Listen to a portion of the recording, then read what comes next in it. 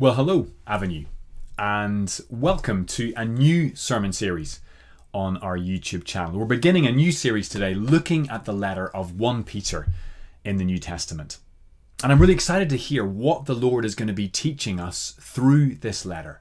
It's a fairly short one, just 5 chapters in our Bibles, but there is so much of the beauty and life-changing power of the gospel in it. It really is one of the treasures of the Bible. And in the weeks to come, as we walk our way through 1 Peter, we're going to discover that this letter has the power to change lives.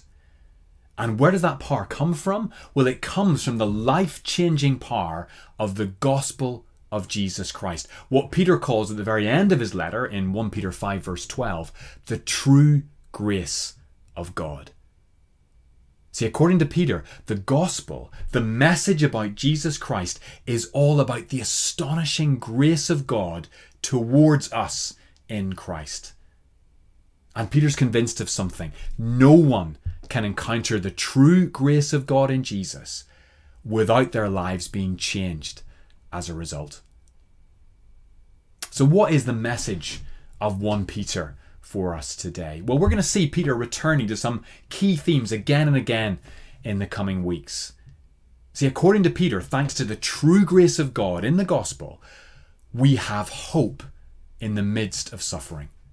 We have hope in the midst of suffering.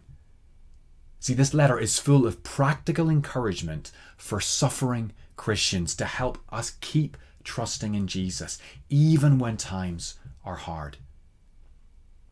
Another part of the message of 1 Peter is that we are a pilgrim people and our future home is glorious.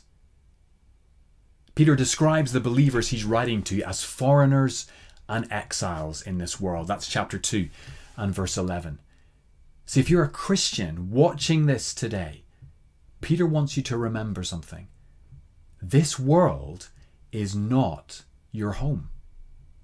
And as a result, every Christian will experience fairly severe bouts of homesickness from time to time. We'll experience feelings of frustration, of discontentment, of a deep longing for a better world. And we should all expect that, says Peter. But we can also know that thanks to Jesus saving death on the cross for us, you're now on your way home. And one day the Lord Jesus will welcome you into that far country where you truly, fully belong. A new creation free from sin and suffering and death, where you'll live the life you were created to live. A life of worship and joy in the God of grace. That's a message we need to hear. It's a truth we need to be reminded of. We're a pilgrim people on our way home. And another truth that Peter wants us to grasp in this letter is this: the way we live today has the power to win over unbelievers. The way Christians live today has the power to win over unbelievers. So in chapter 3 of the letter, speaking to Christian wives married to non-Christian husbands, Peter urges them to live Christ-like lives in their marriages so their husbands may be won over by their way of life. Or a little earlier in chapter 2 and verse 12, writing to the whole church, Peter says this: live such good lives among the pagans that though they accuse you of doing wrong, they may see your good deeds and glorify God on the day he visits us. That's chapter 2 and verse 12. See, 1 Peter's a great letter to encourage us in our evangelism, both as individuals and as a church family. And I'm excited to see what we're going to learn from this letter together in the coming weeks. Now, by way of an introduction to the letter, I want to begin this series by thinking a bit about the man who wrote the letter, the Apostle Peter. Now, we need to be clear, the letter of 1 Peter isn't really about Peter, it's about the true grace of God in the gospel.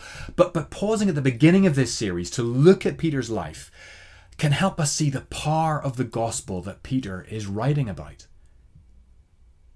You see, as a church family at Avenue, we talk a lot about life-changing relationships with Jesus. We believe that when someone puts their trust in Jesus, their lives are changed forever.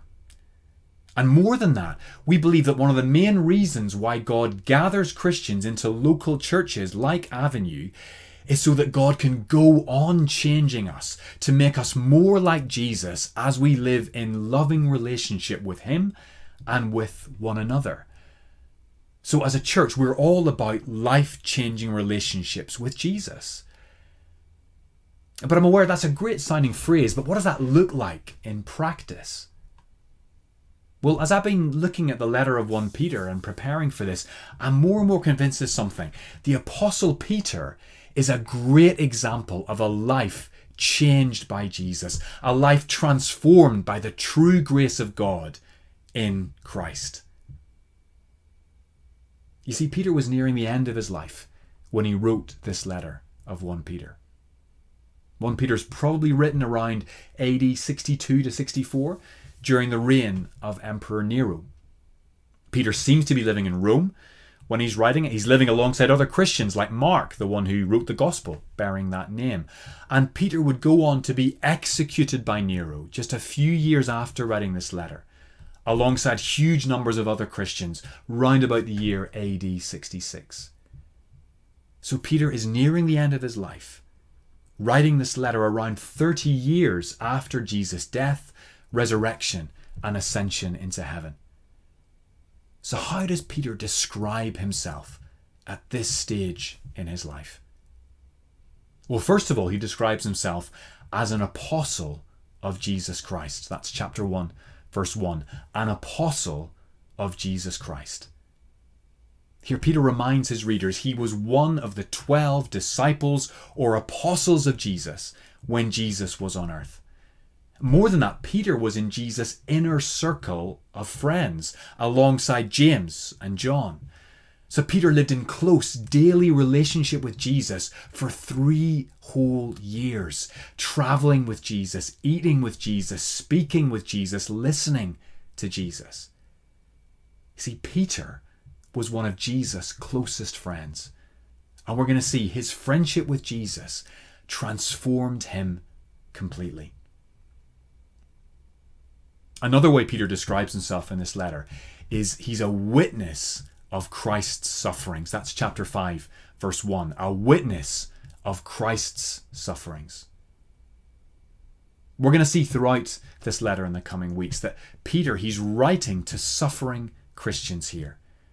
He's writing to Christians scattered across first century Turkey who are suffering for their faith in Jesus. Now, this doesn't seem to be the sort of state-sponsored persecution that was going to happen just a few years later under Emperor Nero. But these Christians are being mocked. They're being marginalized. They're being looked down upon by the people around them and the people ruling over them. In many ways, you could say they're suffering the same sort of low-level personal rejection that a lot of Christians suffer in our culture today. And what does Peter have to say to these suffering Christians? Well, interestingly, he doesn't pray for their suffering to end. And he doesn't show them the key to living a triumphant life free from suffering. He has a very different message for them. See, as you read over the letter of 1 Peter, Peter writes a huge amount about the sufferings of Christ in this letter. In fact, when Peter refers to Christ's saving work on the cross, he always refers to it as the sufferings of Christ rather than Christ dying for us. Why does he do this? Well, Peter wants us to see something.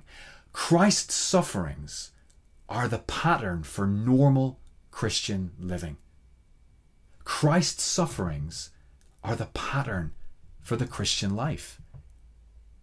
Look at 1 Peter 4 for a minute, verses 12 to 13 as an example of this. Dear friends, says Peter, do not be surprised at the fiery ordeal that has come on you to test you, as though something strange were happening to you, but rejoice inasmuch as you participate in the sufferings of Christ, so that you may be overjoyed when his glory is revealed. Or 1 Peter 2, verse 21. To this you were called, says Peter, because Christ suffered for you, leaving you an example that you should follow in his steps. See, Peter was a witness of Christ's suffering, firsthand and up close.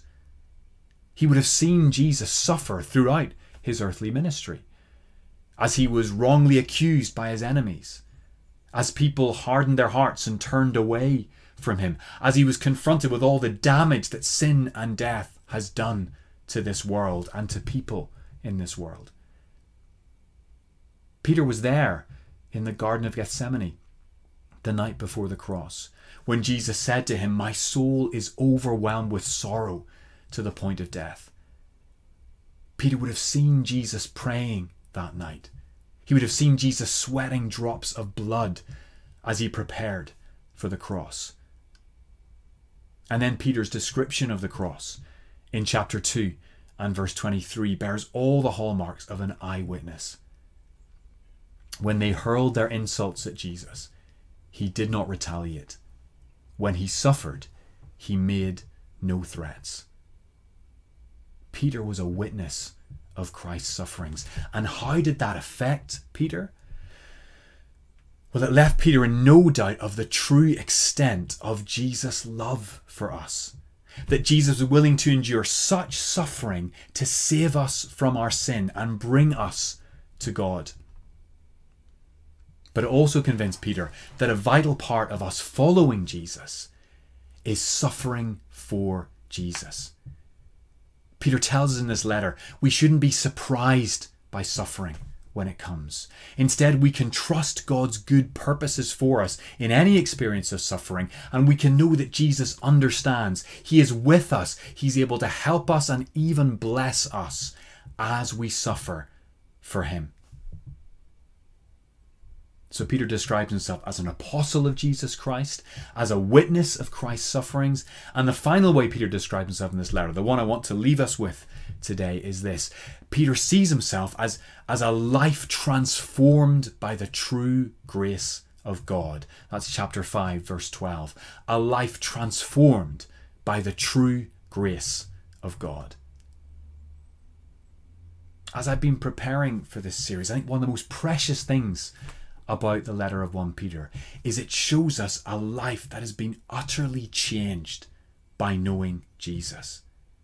It shows us how much the grace of God through Jesus can transform a foolish, proud, sinful man like Peter, and how that same grace of God through Jesus can transform foolish, sinful, proud people like us if we go to Jesus.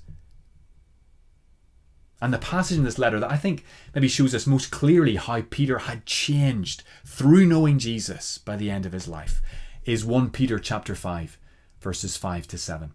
Let me read that for us now. "All of you," says Peter, "clothe yourselves with humility towards one another, because God opposes the proud, but gives grace to the humble. Humble yourselves, therefore, under God's mighty hand, that he may lift you up in due time. Cast all your anxiety on him, because he cares for you." See, in this passage, Peter shows himself to be a man saved by grace, but also a man humbled by grace. Now, our All Age Slot series this term will be looking at the life of Peter as it's recorded for us in the Gospels and in the book of Acts.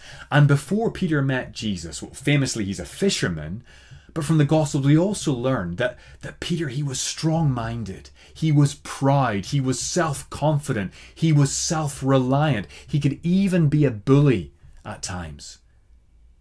But when Jesus met Peter and called him to follow him, Jesus began a process of humbling Peter.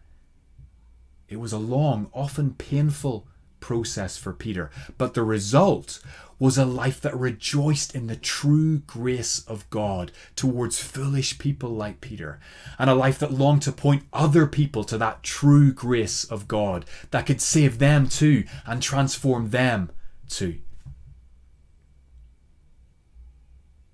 See, one of the best summaries of the gospel I've heard over the years is this: we are more sinful than we ever imagined, and we are more loved than we ever dreamed.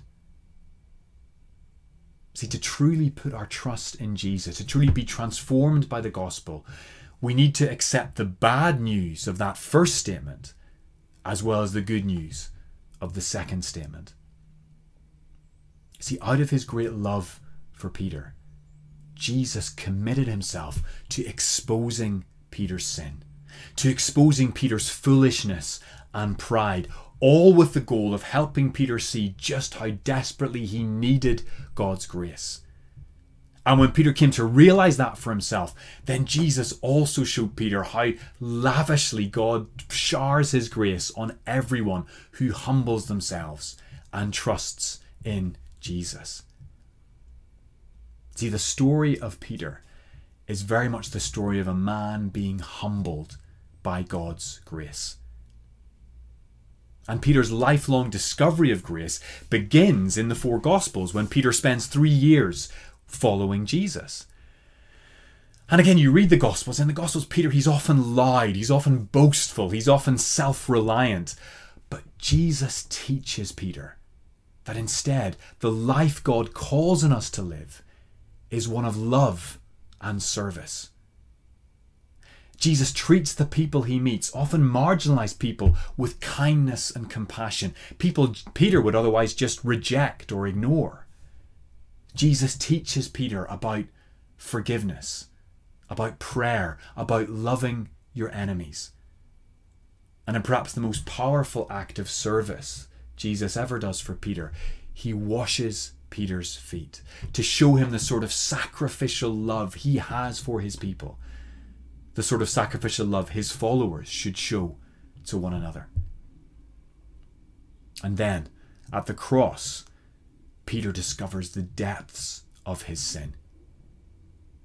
Famously, Peter boasts that he will always be faithful to Jesus. He will never let Jesus down. And then, only hours later, when Jesus is arrested, Peter denies even knowing Jesus 3 times. Confronted with his sin and his failure, Peter breaks down and weeps. But while Peter is weeping, while Peter's overcome with his sin, Jesus still chooses to go to the cross, to suffer and die, to save Peter. So that at the resurrection, Peter discovers God's grace is greater than our sin. God's grace is greater than our sin. See, Jesus saw Peter clearly for who he was. Jesus knew in advance that Peter was going to deny knowing him 3 times, and yet Jesus still went to the cross for Peter. And when Jesus rose again from the dead 3 days later, he meets Peter on the beach. He makes breakfast for Peter. He forgives and welcomes Peter back into relationship with himself. It's an amazing picture of God's grace, and it changes Peter. But we might think, well, okay, when at that point, surely Peter's learnt all there is to learn. But no, the risen Jesus still has things to teach Peter about his grace. So in the book of Acts, Peter learns the gospel is actually for all nations. See, like the other Jewish disciples, Peter sort of struggles to believe that non-Jewish people can respond to the good news of Jesus without first becoming Jews themselves. But then in Acts chapter 10, the risen Lord Jesus gives Peter a vision of clean and unclean animals being lowered from heaven in a blanket to show Peter that God has no favoritism, that people from all nations can trust in Jesus in all that he has done for them at the cross. And Peter then begins to preach the gospel to the Gentiles. But again, we learn later in the New Testament, Peter still could get things wrong in following Jesus. So in the letter to the Galatians in chapter 2, Peter gets it wrong about eating with Gentiles. So Galatians chapter 2, the Apostle Paul records for us how he had to challenge and rebuke Peter for his failure to eat with Gentiles. See, Peter still had things to learn about Jesus and about God's grace, even as a leader of the early church. And what does Peter's story teach us about the true grace of God? Well, I think it teaches us 2 things. We will always need God's grace, and God is always gracious if we go to Jesus. We will always need God's grace, and God is always gracious if we go to Jesus. It's so striking to me that Peter got things wrong again and again in his life. Peter never got beyond the point where he needed God's grace every single day. And I want to say to all of us, neither will we. We will always need God's grace, just like Peter did. And that means we can never boast or imagine we are better than other people. Remember Peter's words in chapter 5. God opposes the proud, but gives grace to the humble. That's a lesson Peter learnt the hard way, and he wants us to learn it too. See, we live in a confusing, often angry world today. And we are often confused and angry about it. And it can be all too easy to reject or mock or look down on the people we disagree with. But what would Peter say to us when we do that? I think he would say to us, remember the grace of God towards you in Jesus. You are not a good person. You are no better than anyone else. And your only hope and your greatest need is the grace of God. So let that truth humble you. Let that truth help you say no to anger, to self-righteousness, to looking down on the people you disagree with. See, Peter's life story tells us every single one of us is in need of God's grace every single day of our lives. So none of us can boast or imagine we're better than anyone else. The true grace of God humbles us. But Peter's life story also shows us that God is always gracious if we go to Jesus. Peter's words in 1 Peter 5, they're just so comforting for us. God opposes the proud, but he gives grace to the humble. That is a promise. If we humble ourselves, if we admit our need and go to Jesus to forgive us, God will always be gracious to us, just as he was to Peter. See, you read over the Gospels, you discover an amazing truth about Jesus and Peter. Jesus saw Peter clearly. He saw who Peter really was. He saw all his pride and his foolishness and his weakness. He knew even beforehand just how much Peter would let Jesus down. And yet, Jesus still loved Peter. He still chose to suffer and die on a cross to save Peter and make him his own. And Peter in this letter wants us to see that God's grace is just as true for us as it was for him. Jesus sees each one of us clearly for who we really are, in all our pride and foolishness and weakness. Jesus knows we are often faithless. And yet, he still chooses to love us. He still chose to go to a cross, to suffer and die, to bring us to God, to adopt us forever into God's family. So how should we respond to the true grace of God? Well, Peter tells us in 1 Peter 5, the verses we looked at earlier, we should humble ourselves under God's mighty hand. We should thank God for his unfailing grace. We should worship him for never letting us go, even when we let go of him. And then we should go on depending on God for his grace every single day of our lives. Look at verse 7 for a minute here. Cast all your anxiety on him, says Peter. Why? Because he cares for you. Because God today is the same God of grace as he was for Peter 2,000 years ago. Because God today knows all about your weakness and your need, and he still chooses to lavish his grace on us if we humble ourselves and ask him for it. See, we're going to start looking at the letter of 1 Peter properly next week. But for now, I want us to remember and rejoice in the grace God always demonstrated in Peter's life. For it's the same grace God wants to demonstrate in our lives. Peter. He's an apostle of Jesus Christ. He's a witness of Christ's suffering. And he is a life transformed by the true grace of God.